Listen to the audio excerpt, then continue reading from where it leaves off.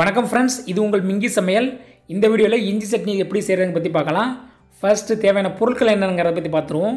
இஞ்சி சட்னி அப்படிங்கிறனால இஞ்சி அதிகமாக சேர்க்க வேண்டியிருக்கும். இங்கே இஞ்சி நான் 50 கிராம் வரைக்கும் எடுத்துக்கிறேன்.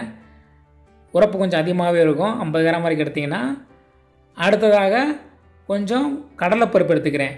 அதாவது குழம்புக்கு போடுற கடலைப்பருப்பு ஒரு 25 கிராம் வரைக்கும் எடுத்துக்கலாம். அடுத்ததாக கொஞ்சம் உளுந்தம் பருப்பு எடுத்துக்கிறேன். உளுந்தம் பருப்பும் ஒரு 25 கிராம் எடுத்துக்கிறேன். அடுத்ததாக வெங்காயத்தில் நீங்கள் பெரிய வெங்காயமோ அல்லது சின்ன வெங்காயமோ எடுத்துக்கலாம். சின்ன வெங்காயம் கொஞ்சம் நல்லாயிருக்கும். நான் இந்த இடத்துல பெரிய வெங்காயம் எடுத்துக்கிறேன்.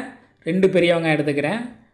இந்த மாதிரி பெரிய வெங்காயத்தை கட் பண்ணி வச்சுக்கோங்க. அடுத்ததாக கொஞ்சம் மிளகாய் வற்றல் ஒரு 3 வற்றல் எடுத்துக்கோங்க. கொஞ்சம் புளி எடுத்துக்கோங்க. கொஞ்சம் பெருங்காயத்தூள் சேர்க்க வேண்டியிருக்கும். அதனால் பெருங்காயத்தூள் டப்பா ஏதாவது வச்சுருந்தீங்கன்னா அதையும் பக்கத்தில் வச்சுக்கோங்க. அடுத்ததாக கொஞ்சம் தேங்காய் சேர்த்துக்கணும். தேங்காய் ஒரு அரை மூடி அளவுக்கு சேர்த்துக்கலாம். ஸோ இந்த இடத்துல அரை மூடி அளவுக்கு உள்ள தேங்காயை இந்த மாதிரி திரி வச்சுக்கிறேன். இது மாதிரி நீங்கள் வச்சுக்கோங்க. இப்போ எப்படி செய்கிறத பற்றி பார்க்கலாம். ஒரு கடாயில் எண்ணெயை கொஞ்சம் ஊற்றிக்கோங்க. கடலெண்ணெய் யூஸ் பண்ணுறேன் இங்கே நான். நீங்கள் கடலெண்ணெய் யூஸ் பண்ணால் ரொம்ப நல்லது. அடுத்ததாக அந்த பருப்பு வகையில் உள்ளே சேர்த்துக்கிறேன். அதாவது உளுந்தம் பருப்பையும் கடலைப்பருப்பையும் சேர்த்துக்கிறேன். அடுத்து 3 வத்தல், அந்த வத்தலை 3ஐயும் போட்டு இந்த பதத்துக்கு நல்லா வறுத்துக்கணும். வறுத்துட்டு ஸ்டவ் ஆஃப் பண்ணிவிடுங்க. ஆஃப் பண்ணிவிட்டு தேங்காய் திருவலோட அந்த தேவையான அளவு இஞ்சை உள்ளே சேர்த்துக்கோங்க. 50 கிராம் அளவுக்குள்ளே இஞ்சை உள்ளே சேர்த்துக்கிறேன். உள்ளே சேர்த்துட்டு கொஞ்சம் புளி உள்ளே சேர்த்துக்கோங்க. அதாவது தேங்காய் திருவல், இஞ்சி, புளி இந்த 3ஐயும் உள்ளே சேர்த்துக்கோங்க. சேர்த்துட்டு மிக்சியில் போட்டு நல்லா அடித்து வச்சுக்கோங்க. இந்த அளவுக்கு அடித்து வச்சுக்கோங்க. இதை தனியாக எடுத்து வச்சுருங்க. அப்புறமா அந்த வறுத்தெடுத்த அந்த கடலைப்பருப்பு எல்லாத்தையும் ஒரு மிக்சியில் போட்டு அடித்து வச்சுக்கோங்க. இப்போ எண்ணெயை மறுபடியும் ஊற்றி தாளிக்கணும்.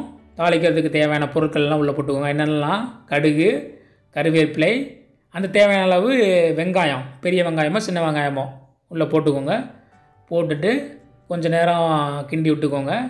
வெங்காயம் நல்லா வதங்குற அளவுக்கு கிண்டி விட்டுட்டு, இப்போ அந்த தேங்காய் திருவலை அடித்து வச்சுருந்தோம்ல அதை உள்ளே போட்டுக்கோங்க. அதை உள்ளே போட்டுட்டு அடுத்ததாக அந்த பருப்பு வகையில் அடித்து வச்சுருந்தோம். அதாவது கடலைப்பருப்பையும் உளுந்த பருப்பையும் சேர்த்து அடித்து வச்சுருந்தோம். அதையும் உள்ளே போட்டுக்கோங்க. தேவையான அளவு உப்பு போட்டுக்கோங்க. உப்பு போட்டு கொஞ்சம் நேரம் நல்லா கிண்டி விடுங்க. கிண்டி விட்டுட்டு கொஞ்சம் தண்ணி சேர்க்க வேண்டியிருக்கும். இப்போ கொஞ்சம் தண்ணி சேர்த்துட்டு நல்லா கிண்டி விட வேண்டியிருக்கும். தண்ணி இந்த அளவுக்கு சேர்த்துக்கிறேன். சேர்த்துட்டு நல்லா கிண்டி விடணும். தேவைப்பட்டால் கொஞ்சம் உப்பு வேணும்னா போட்டுக்கோங்க. அவ்வளோதான் நண்பர்களே, இஞ்சி சட்னி ரெடி ஆகிடுச்சு. நீங்கள் தோசைக்கு வச்சு இதை சாப்பிட்லாம்.